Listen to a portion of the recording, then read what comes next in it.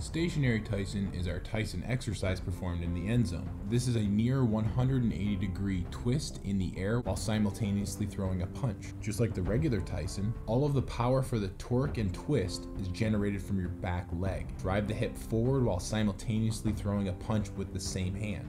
This task is great for teaching you how to shift your weight effectively and quickly. Common errors with this task are turning the incorrect way or punching with the wrong hand. Always have the weight back on the back leg and the front foot just taps a little bit. Do 20 in each end zone and be sure not to get too sloppy as you start to get fatigued.